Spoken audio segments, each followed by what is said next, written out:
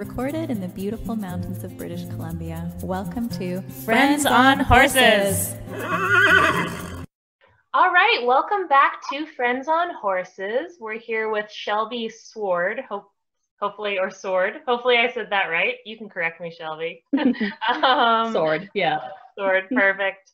And I met Shelby at a first aid instructor course that I was lucky enough to go to, that was up in the mountains with a whole bunch of badass hunting horse people. And I kind of was like, oh my God, we need to talk to this lady because she's doing something so cool. Shelby, do you want to just kind of say where you work, what you do, and why I think you're so cool? Well, I already said why I think you're cool, but go on. Yeah, for sure. So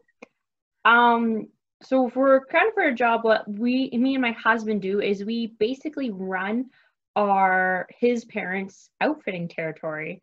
So it's called White Swan Lake Outfitters, and it's kind of right in the East Kootenays of British Columbia, and it's got a huge portion of land. I think it's like 2,000 square miles of basically leased property that we're allowed to guide non-resident hunters on.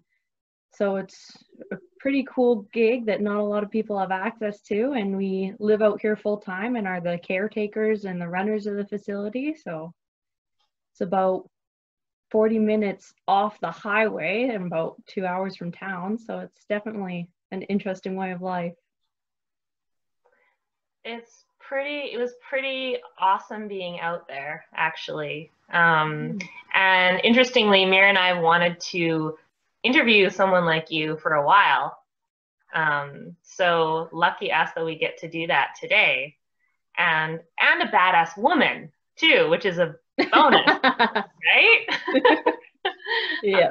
Yeah. So how did you get into this? Like, how did this all start for you? Well, it was pretty convenient. I kind of just married my husband and got thrown in. But I always wanted to do something with horses and run my own business anyways. So it kind of just worked out. It was just exactly where I wanted to be, and that's all he wanted to do with his family life. And so we just kind of took it over from their parents, and they're going to retire here soon. So we'll be running it full time, and it worked out. It was just a super convenient thing. And it sounds like it's quite a unique operation in that you do incorporate horses into your expeditions. What does that look like? Like, how many horses do you have up there? What does the kind of setup look like, and how do you incorporate that in these big hunting adventures? It's pretty good. We got 20 horses or so, and it kind of rotates every year depending if what new ones we get or old retirees we lose. Right now, we actually just transferred them over to our winter pasture because we do not have power to keep them and their water thawed all winter. But it's pretty cool. So most of the time, like, we don't do a lot of direct like shooting or anything off horseback because that is it can be dangerous, and we want to keep things as safe as we can for clients. So a lot of it's like they're more of like our little assistants in the hunting world. So we'll take the horses on like big pack trips because we have several cabins, and like the big pack trip can be like as long as 10 hours out into the bush, and they carry our food for us and all our gear for us. And then if we have a successful harvest, they'll end up carrying the animal out of the bush for us as well. So we're very reliant on them. They're kind of like our lifelines out there. But yeah, it's definitely, you got to have some good horses, and it's pretty cool to be able to depend on them like that. Yeah. What kind of things do the horses? So the horses probably carry all of your food and your camping supplies if you need it, and your emergency supplies, and and your animals out. Like, do they pack animals out too?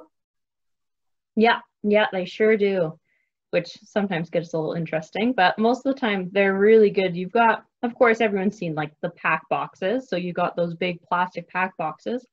So you'll take the animal and you'll quarter it all up and cut it up and you'll stick it in the pack box, so they don't really know the difference. But yeah, they carry everything out for you. And like, we have horses of all shapes and sizes. Like, we have some very large Percheron Fjord quarter horse, like cross horses, and they're about, I don't know, I'd say they're about 1,600-pound animals. So they carry probably max, you'll load them up to about 200 pounds on each side, which is mainly if you have like an animal harvest or something like that and you're trying to get the animal out in one trip. But yeah, it's definitely like they get loaded up pretty good sometimes. They look pretty funny coming out of the bush all packed up. I bet. And how do the horses come to be with you? Do you have a breeding program that's specific to your outfit, or do you go and select horses? When we got the territory, so Cody's parents picked it up 9 years ago, they purchased it. It came with a lot of the horses already, Okay. which is convenient because they already know the job and we get the horses with the territory. They know the trails. So we all know how horses are with trails. They'll take you there and take you back. Like, you don't need to know where you're going. And then kind of mainly my job is to find more colts that we can incorporate into it. So like, I'll kind of always keep my eye open for like kind of cheaper, like large, good boned colts that we can take and we train in the summer. And then if they're going to be a good pack horse, we keep them for the string. And if they're show more potential and I can make more money off of them, I sell them as like a performance horse or something. And is it mostly you that does the training, or your husband, or is it a joint affair? It's definitely me. My husband would operate with quads if he could. So it sounds like you came to this with some horse experience and kind of a love for horses. When did that start for you? Oh, I've had horses all my life. As a child, I was kind of more of like a weekend warrior, just trail riding with my mom. But as I grew up, I started getting more and more interest. So I just decided to go all out, and I went to Olds College for my equine science program, and I did my diploma there. And I specialized in Western horsemanship, and I did a lot of the training programs there for like the Greenbroke horses. And while I was there, I started my own colt, and I took her to school with me. So I rode her in school, and I definitely learned a lot. It was like a clinic every single day for 2 years. Wow, fun. Yeah. And how many, okay, so I want to paint a picture for people because I've seen you on Facebook and Instagram, and what one of these expeditions might look like. But other people who've say never hunted or they've, you know, mostly spent their time in an arena might not know. Yeah. So yeah, so what does it look like when you've got a string of horses? How many are you using, and how do they all stay together, and what kind of ground do they have to navigate through? Yeah, for sure. Well, we'll go back and we'll kind of do like a rehearse of events for my pack trip we did last fall before COVID. So we had a bow hunter come in for early bow hunting season for elk. And so the day before you leave, you got to make sure you go and catch all the horses off the grazing lease, which is normally a rodeo and a half. Because typically you'll have about 15 horses on a grazing lease, depending on which one you're going to. So we were grabbing all those horses, and they're definitely not the eager workhorses. They know when you're coming to get them. They're going to work, and they're going to work hard. So sometimes it can be quite exciting, and you're out there all day chasing horses on a pasture with no fences. So I think it was like 6 hours before we finally caught one horse, which happened to be our mule, Penny, which you met. I got to ride Penny. Yeah, Penny's pretty cool.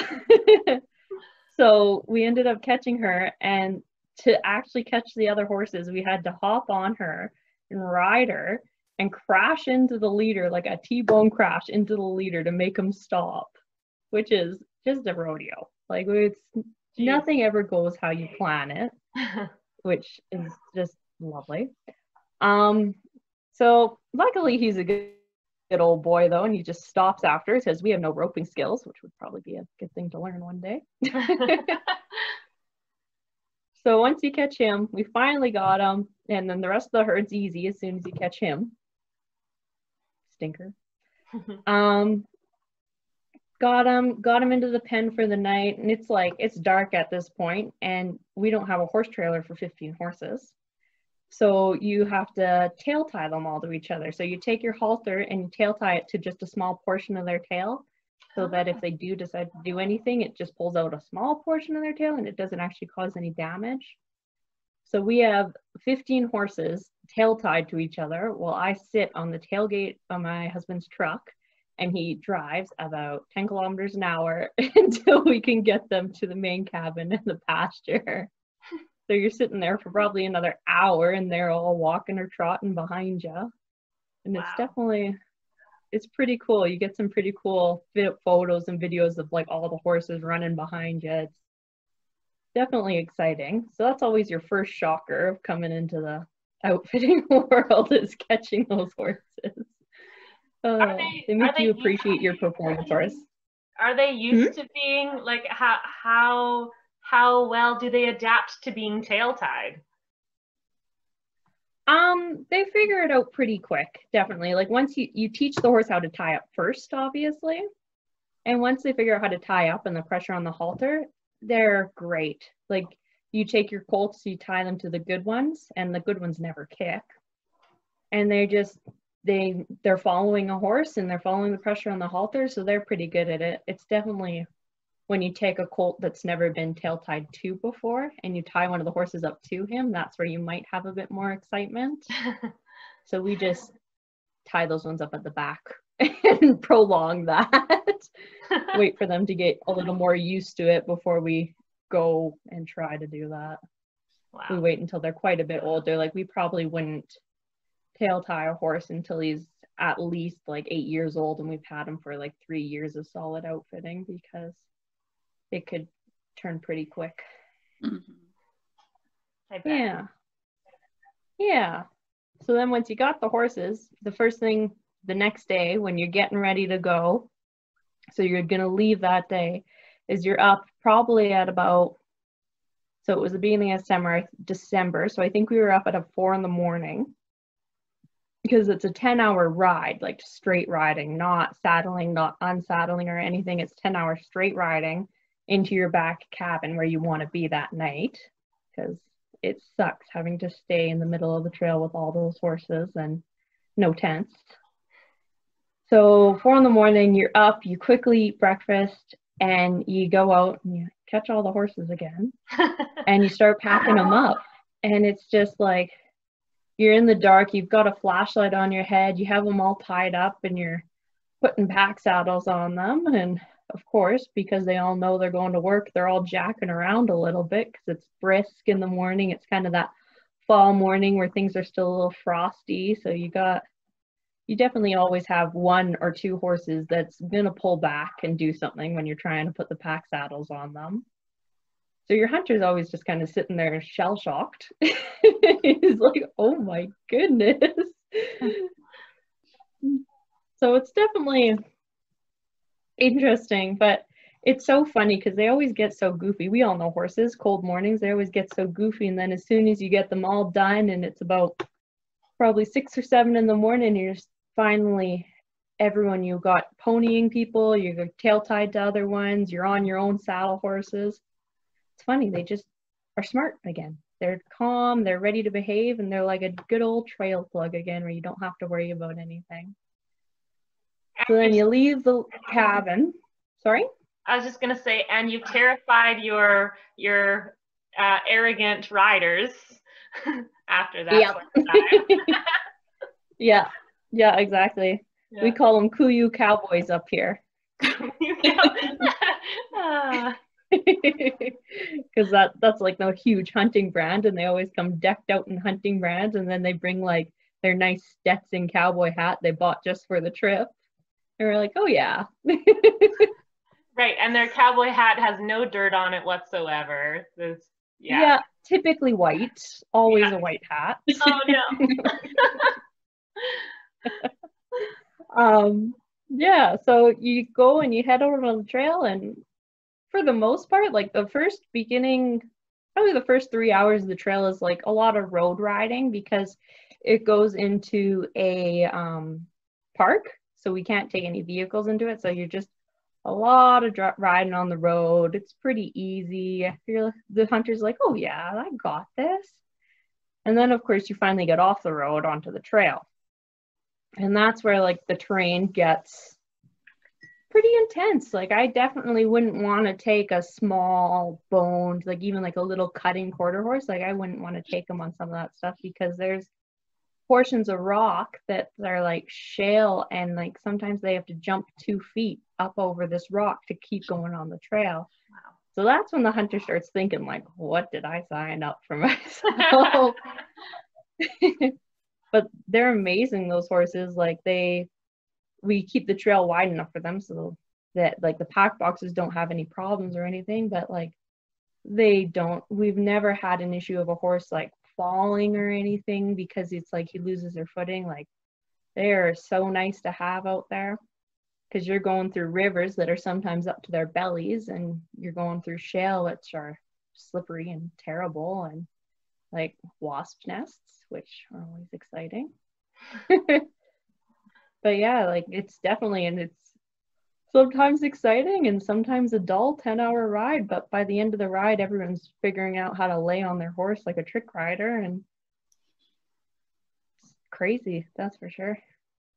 And then you roll into the cabin at nighttime, so it's like sometimes like it depends how many trees are down and how much you have to like cut, but you roll in at dark typically, so maybe even the last hour of your ride it's dark, you're trying to ride but you have no clue, you can't see anything, the horses are doing it for you, and you're like, well, okay. And quite often on the way you're running into bears. Like when we went the last fall, I think we ran into 3 black bears on the whole trip, which wasn't too bad, but most of the time they just step off the way for you. But it's those horses are pretty good horses. They figure it out, and they don't even react anymore to the bears as long as they're not coming at us or anything, but they'll see them. The one was 50 yards from us, just kind of up the side a little bit, and the horses just kept walking. They didn't care anymore. Yeah. Wow. Yeah. That's so pretty cool, Shelby. That's quite the adventure. And do you find that the hunters adapt pretty well for the most part by the time you hit your cabin? Or oh yeah, definitely. You don't have to coach them how to get on and off the horse anymore. Like it's crazy what 10 hours of riding does to you pretty quick. And what's the level of experience that you usually see from these guys? For that particular hunt, and that hunter I'm talking about, he never rode before in his life. Wow. That was the first time he was ever on a horse. So it was definitely like, you're gonna be sore tomorrow. Yeah. And then once you're out there, because I'm guessing you then use the horses to access some of the terrain that you're wanting to hunt in, or what does that look like? Do they kind of stay at the cabin? Are they coming with you every day? So you'll definitely take horses with you every day, but nowhere near as many. So like the cook will stay home and care for the main portion of the herd, and then the guide, which was my husband, and the hunter go out with maybe 2 or 3 horses. They'll take the 2 riding horses and maybe 1 pack horse in case they get something. So it's much easier, much less exciting. And then typically from the cabin, that particular cabin, you're only riding 2 hours in the morning to get to where you need to go.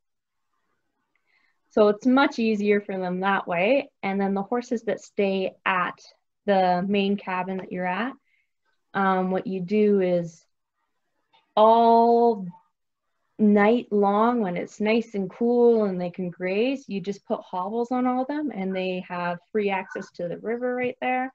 and they have free access to a huge avalanche slide, which we put our cabin in. So they just graze all night long, and they hang out and get everything they need. And then the day, once it starts getting hotter in the day and you don't want them grazing so much, I'll go out and I'll catch them all, and I'll tail tie them all together and lead them back down to the shade and tie them up in the shade until it cools off again. So they have a pretty chill life once they get out there. Nice. It's just that one main ride, yeah. So they'll probably be tied up in the day, probably until 10 till 4, and I'll give them water breaks and stuff occasionally, like throughout the day. But yeah, they learn to stand tied pretty good too. Wow. And do you do much with the horses in the winter time? Like, do you ever get calls, guys wanting to go out for hunting in the winter, like in the snow? Not at all, thank goodness. Right. Yeah. No, it's like they kind of become a wild herd over the winter. We just put them out on a winter grazing lease, and you go and you pick them up in about May. But yeah, so we typically the end of October is when you're finishing up your horseback hunts. We were thinking about doing some horseback stuff in the winter because my husband, he's very into hunting with his hounds, with predators and cougars and stuff. So he was thinking about getting the mule and saddling her up and giving her some nice like shoes for traction in the winter and taking her into the backcountry with the dogs. But we're not sure about that. I think we'd need a couple mules to do that because the horses, they just wouldn't be able to handle the terrain as much, especially with them being such big horses, because most of them have like size 1, size 2 shoes on their feet. Like they've got these big plates as feet basically. Mm-hmm. Yeah, it would be very tough for them. Yeah. And you mentioned earlier that this is an outfit that you kind of married into. It was inherited to you through your husband's family. How long has it been in operation in your husband's side, and how did it first come to be? So they've owned it for 9 years, and so Cody's dad, Daryl, he was a welder in the Elk Valley, and he was making good money, and eventually he got sick of the 4 days on and 4 days off, and he's always kind of been a bit of an entrepreneur. So he just started looking. He was like, I love hunting. Let's do it for a living. So we started looking at places for sale around here, and the one that we have now is for sale, and he purchased it. So it's like to run and own an outfitting territory, you got to go take a little test to get your outfitter license, and then you can just purchase the territory and run it. Wow. So he quit his welding job, and now we all do this full time. And I mean, feel free to not give us all the information, but what is it like working with family? You know what? It's really not too bad. I don't mind it. Yeah. Because it's like we're kind of all a boss of our own. Like we kind of all handle what we're best at. Like Cody does most of the guiding, and I do most of the horses. And like nobody knows what. No, just kidding. I'm not gonna slam Daryl. It's gonna bug him a bit, but no, he does a lot of the guiding too. He's slowing down a bit now. He's kind of giving Cody most of the work, but he does a lot of the PR, like a lot of the booking. Like you'll go, and to meet your clients, you normally do big conventions and big shows in the States. And he does a lot of that, where he'll meet the people and tell them what we do, and he'll do a lot of the booking. Yeah. And then Joyce, which is Cody's mom, she does all the kind of the office work, the bookkeeping, and all the important stuff that we wouldn't be here without. And she is an amazing cook. I know this because I had, Yes. Yeah, she's such a good cook. I don't know how you're not 600 pounds, Shelby, because the food up there was so good. Yeah, it's amazing. I remember when I was in school, I was a student, and everyone knows how students eat. I'd come here for the weekend and I would just like gorge myself. I think it was the only reason why I lived. Was coming here for the weekends and eating Joyce's food. Oh my God, so good. Oh, and I should tell, like, from someone who's been there, my perspective, like, it was so cool. So you drive up all of these mountain roads past lots of lakes, and I mean, there's fishing up there, and there's rafting up there, and you guys do some other cool things too. And then you get to your place, which you drive in, and there's the big main cabin, and there is a few smaller cabins that the guests stay in. And then you've got this, you look up above, and there's the hoodoos, which is really neat to see. Yeah. And you're right close to the river, and there's your house as well. Yeah. And then in the middle, and it's beautiful, and you know, there's, I mean, you're in nature, right? You're in the mountains, and in the middle there's a lovely like campfire spot. And in the mornings we'd all go into the main cabin and get delicious food cooked for us. And then in the evenings, we would either do that or go and sit around this campfire. And you were talking about how the horses kind of roam, and you'd be sitting by the campfire and the horses would just come through the forest and walk up behind you and then disappear into the moonlit night. It's a lovely, lovely space. It's pretty cool. Yeah. Until they eat your flowers out of your front garden because they're free ranging. Yeah, good luck gardening. Not for the gardener. Yeah. No. We had a beautiful garden this year. It was funny, and they actually ate every single one of our beets, carrots, and peas. The little stinkers. No. Yeah.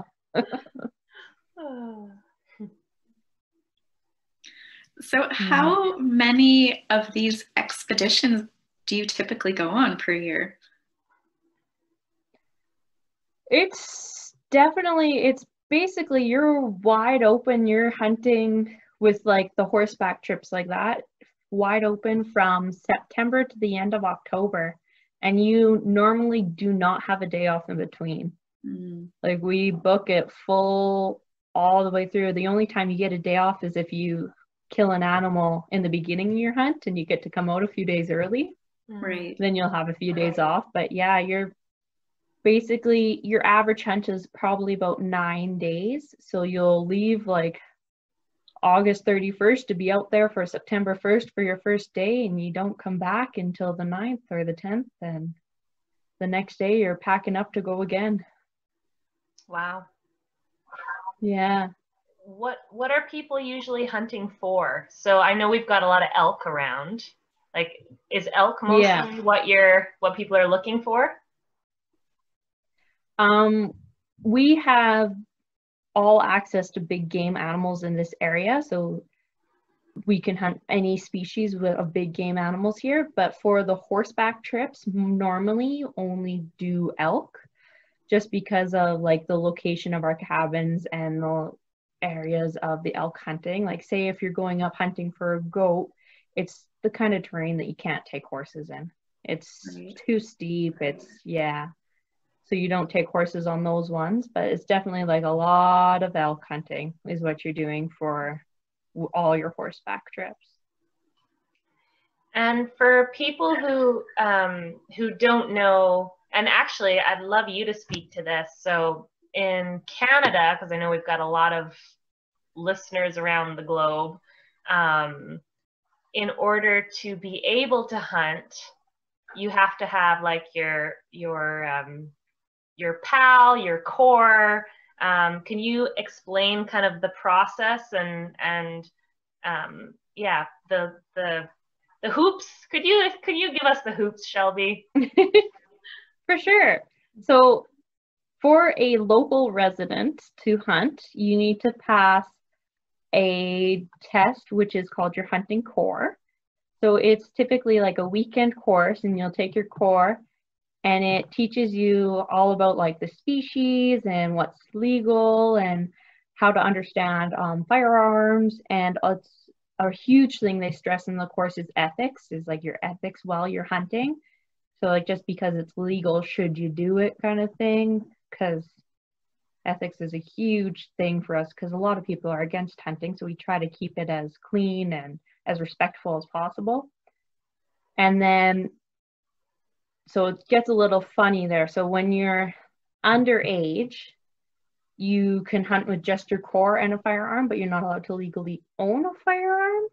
So you'll hunt with someone who's of age who can legally own a firearm.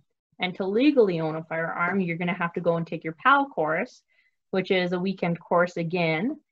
And then, so you'll take the course, you pass the test, and then you'll have to submit an application to the government to be able to still get one, even if you pass the course, because you're going to need to, they do background checks on you, they ask for references, they call your friends, and they check what your mental health is, like if you have any records with people about issues, or so like, say if someone's going to a counselor and they have any red flags about your mental health, you probably won't get your PAL. So it's very intense to get your PAL. And of course, like every single day they're running the record. So if any new red flags come up on your records, your mental health, your background check for anything, they'll pull your license and you can't legally own a firearm anymore. So it's pretty rigorous, which is awesome. But yeah, so you get your core and your PAL and you can hunt legally as a local. But for us as outfitters, like once we get our outfitting license, we can take people that are non-residents or residents as well that don't have their hunting license or their PAL. And because we are licensed to guide them and we have all the certifications, they don't have to. So we just buy them a quick one-time license and the tag, and as long as they're hunting with us and they stay like right beside us, then they don't have to worry about that. Interesting. Mm-hmm.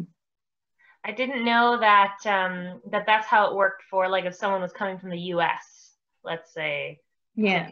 Right. That's how they did it. And then I had another question, but then when they get their meat, and if they're coming from out of the country, is it a whole process to get the meat back across the border? Is that something that, like, what's that like? It's different for every country and every species of animal. So sometimes it can be quite complicated. Yeah. But like for elk hunter who comes from the US, he can take all his meat, no problem. We just fill out a permit for him that says he's harvested that animal, and it's just a transport permit. So he could transfer it to like where we're from and like fly home with the meat. Yeah.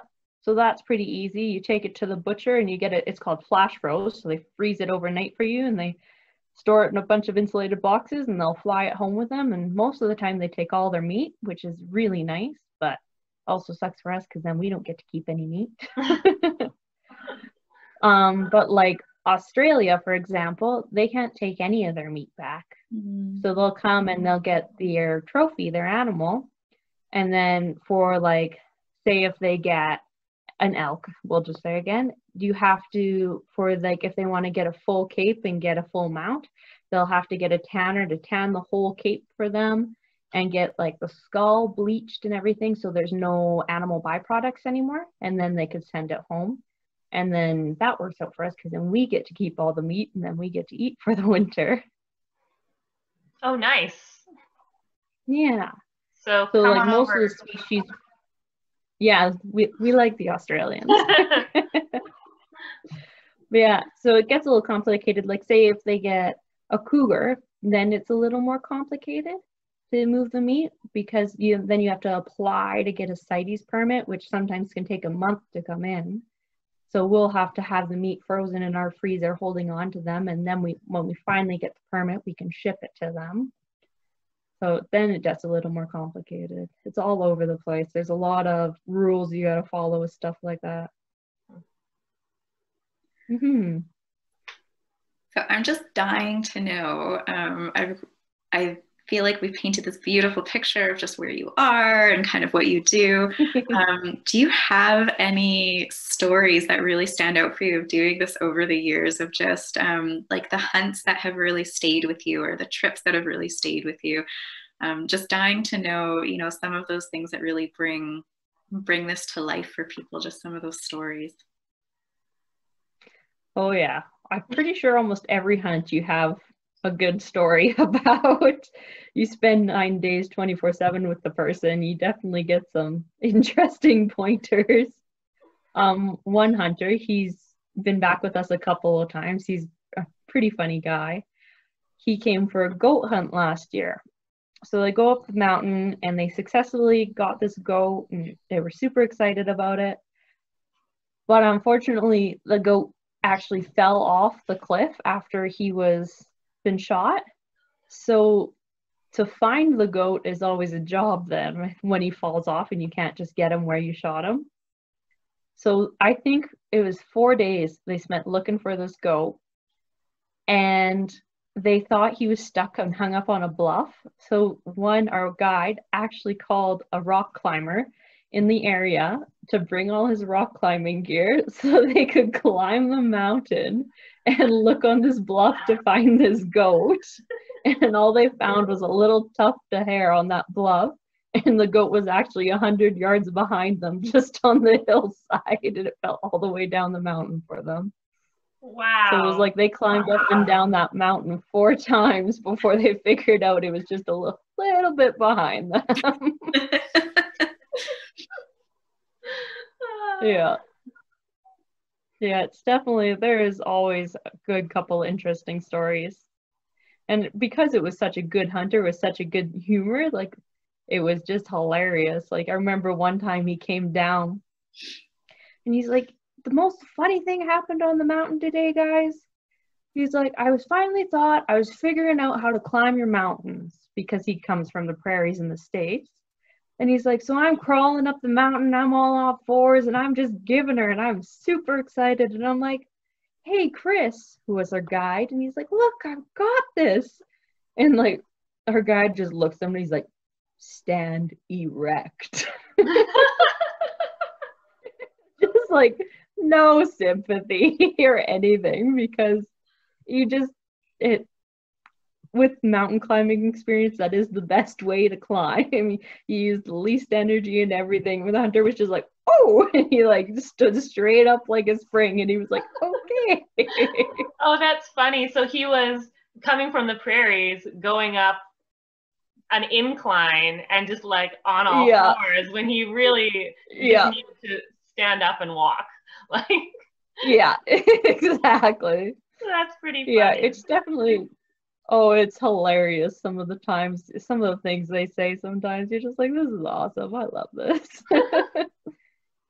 Yeah.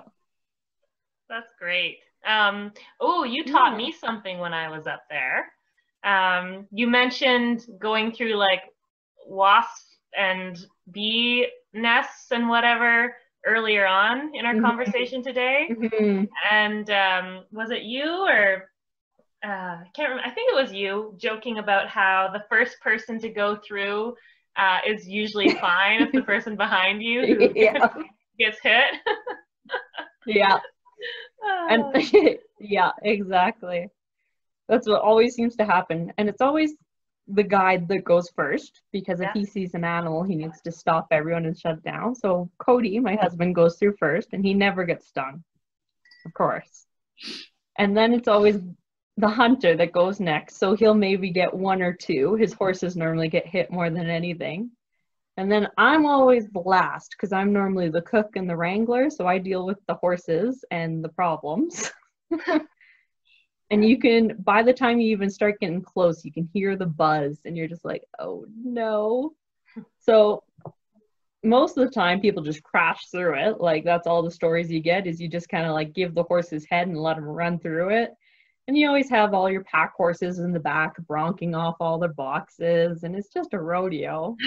But I decided that I don't want to deal with that anymore, so I normally just like stop and wait, and I'll sit there for 10 minutes if I have to, until I can hear all the wasps finally go back into their nest.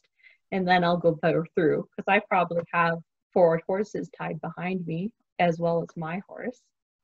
So then by the time I'm all the way through, like, I'm normally good, and it's just my back horse you can hear jacking around, and you're like, sorry, buddy. It could have been way worse. But yeah, it's definitely interesting.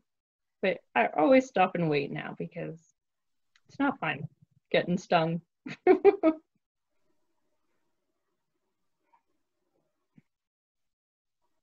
I like that we were waiting to give each other a turn there, Mira.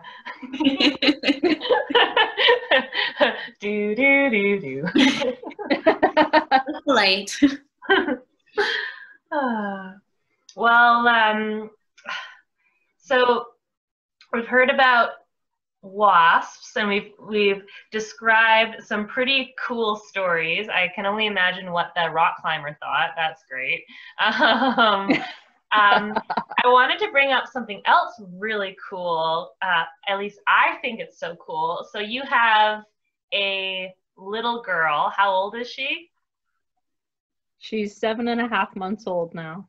7.5 months old. And she has already been on many adventures. And she's Yep. been on horseback. I saw a picture of her looking up at a cougar in a tree not long ago. Yeah. Yeah. So what kind of adventures has she been on? She's obviously going to be a horse girl. I hope so. Yeah. She's definitely been on a lot.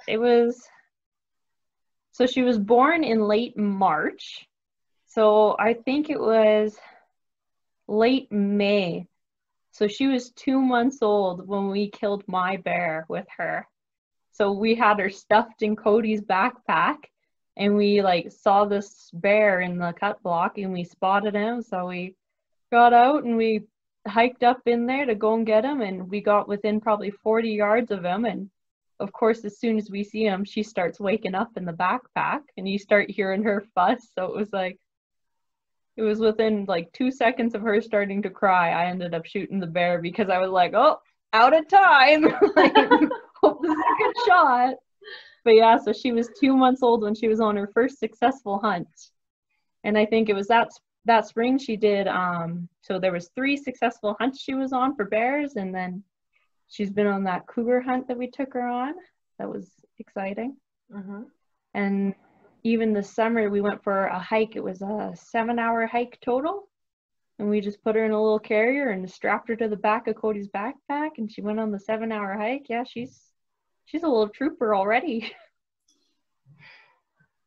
And does she come with you on most of the expeditions that you do now? Yep, almost all of them now.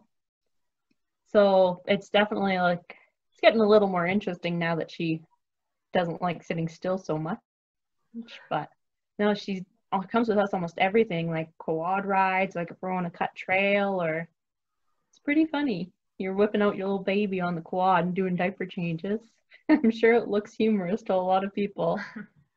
It was like when we were going to chase the cat. So like we're getting out of the truck and we're getting all geared up and putting her in the backpack. So she's got this bright pink coat, and we're all in camo.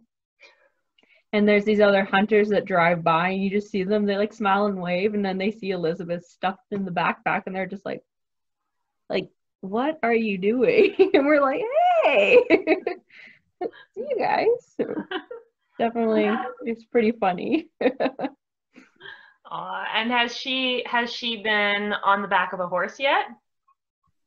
Yeah, quite often. We did a fair bit of trail riding with her this summer.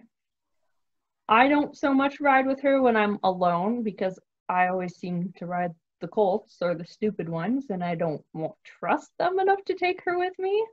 But like anytime Cody comes with me or my in-laws come with me or anything, then they always have her strapped on, because they ride those good old steady horses that don't do anything wrong. She loves it. She thinks it's awesome because you're always moving. You can always see the trees. So she just sits there and giggles most of the time. Aw, what a cool upbringing. What a wonderful adventures to be able to tell her about when she's older. Mm-hmm. We keep joking that when she finally goes to school, she's going to be like, what do you mean you don't have a river and hoodoos in your yard? Aw. Hey, and I also met, speaking of other cool things and young horses that jogged my mind, so I met one of the horses that you started and is now sold. Mm-hmm. And 30 days or 60 days of training up where you are is pretty special compared to where a lot of other horses get their training. So you put Mm-hmm. your young horses, the horses you have in training, they get a lot of miles. Oh, yeah. Yeah, they get a lot of miles before I even think about putting like a riding saddle on them. Like for Moose, the one you were talking about, we got him and he has had some exposure. Like he knew how to lunge and he's had a saddle on, but he just wasn't mentally ready to start riding yet. So the first thing we did with him is we put a pack saddle on him and we took him on that 10-hour trip. And I think he did 3 of those trips before I even started working with him about like getting on his back and doing things. Wow. Like, so that's, I think it's just over 20 kilometers in and 20 kilometers out. So he almost put on 100 kilometers just on the trail with other horses before we even thought about riding him. And that's the rivers and the wasps and the shale. So they figure out how to be a good horse on the trail before we worry about getting on them. They figure out how to use their brains a little bit more.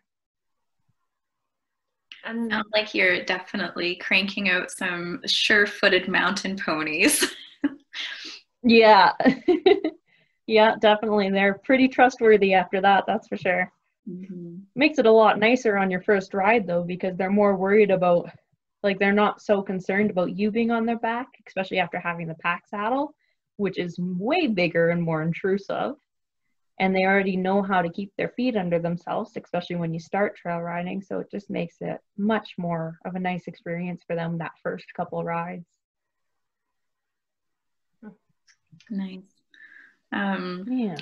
Do you find that a lot of the horses, you mentioned earlier, sometimes you'll keep them as part of your pack string, sometimes you'll move them on to new homes if they're looking like they have a little bit more potential.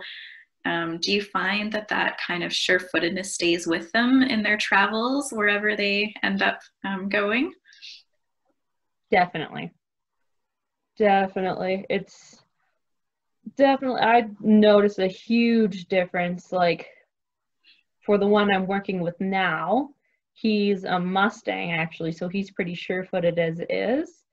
But I've definitely noticed it's really nice when you go to work with him and say if it's a bit muddier in my round pen, when you ask him to speed up a little bit, you'll tell it's like a much more controlled, focused trot or something like that. Like he intentionally slows himself down because of that, because he knows to keep his feet under himself and that it's not such secure footing.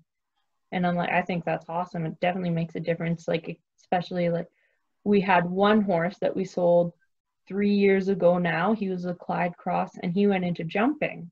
And it was like he would take care of his rider and he was so much more secure going over the jumps, and he wouldn't do it if he wasn't sure about the footing. So I think it makes a huge difference in your own safety and theirs as well. I like that. That's developing those stopping systems, those their proprioception gets developed, their joint stability gets developed. That's really neat. Mira, you were going to say something. I interrupted you. Oh, I was just going to say it's such a different beginning than what a lot of horses in kind of the more kind of equine sport world would experience. And neat to kind of hear you talk about how you see that translating for them into some of the more kind of quote unquote traditional equine sports where you're seeing that sure-footedness translate into how they're approaching jumps later on. And because I think, you know, we as equine enthusiasts, we always want to foster that in our horses so that there's that partnership of making those decisions together. And hearing you speak about that is really inspiring. Yeah. Makes me want to hit the trail. Yeah, I love trail riding. I like it for, I had my own little kind of performance mare for a while and I loved it. I loved even just seeing how her brain changes from the trail to the arena, because we spent the full summer in BC starting her and doing trail riding and just seeing the brain development from that. And then we took her all winter to the arena to Olds to ride at school. And it was like, it was kind of cool because she was like, she had a different horse at school. It was like she was more, not so much flighty, but she was definitely like more high strung, being constantly in the arena and in the barn and like a little more worried, versus in the mountains it was kind of like, even though you're still coming into crazy things like really slippery mud and like really worrisome things for a horse, like it was just a totally different horse, like how the terrain and being outdoors changed her brain. Like I'm a huge supporter of, even if you have a performance horse, you can still get out and trail ride and give them that brain break to relax again. And it sounds like really important brain development time too. Like I think we often think about getting out of the arena as that kind of daydream time and being able to just kind of unwind a little bit. But neat kind of hearing all of the positives that are still happening even on that casual trail ride in terms of our horse's development and how that's going to translate later on. Yeah, it's definitely, and it makes good kid horses too, the trail rides. We have one retiree that we're sending out for the kids home, hopefully. We'll see.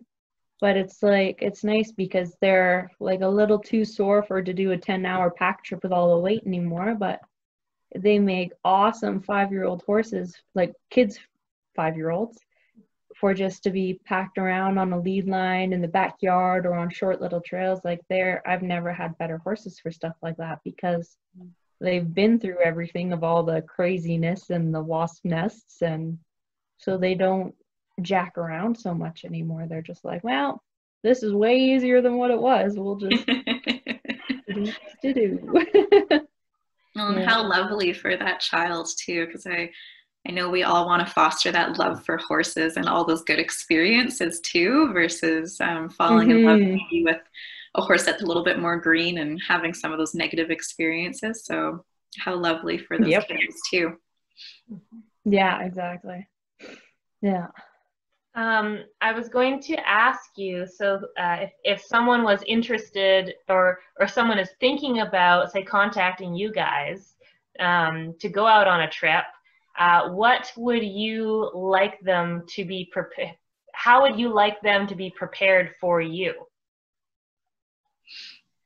A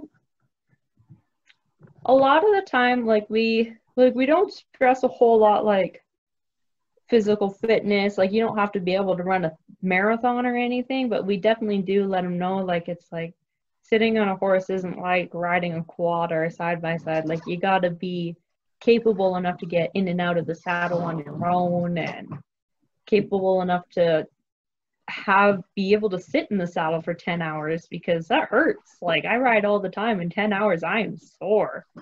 So we definitely like let them know, like sometimes you have people, we had one guy who was in a wheelchair inquiring about a horseback trip one time, and we're like, yeah, we don't know. Like I don't think that's gonna work. Like he wasn't paralyzed, but we're just like, so it's basically like you have to be not in shape, but you have to be physically capable, that we worry about. And then the main thing we really worry about is the gear. Like you got to have good gear. Like don't show up with rubber boots and jeans. Like you want to have good rain gear. You want to have good hiking boots and good riding boots, because otherwise it's no fun. You get fried, you get exhausted, it's cold, it's miserable. So we have a very extreme gear list we always send all our hunters before they come here. Nice, good thinking. Do you get people who are underprepared, or are most often things pretty easy for you guys? We definitely get some people underprepared.